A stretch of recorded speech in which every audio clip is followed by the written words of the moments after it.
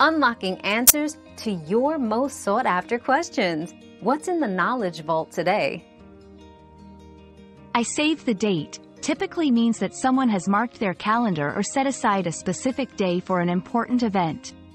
It's a way of committing to that event and ensuring you do not schedule anything else for that time. This phrase is often used for weddings, parties, meetings, or any significant occasion where the attendance of the person is crucial. We've quenched today's curiosity, but there's always more to learn. Keep the curiosity alive by subscribing and joining us for our next adventure.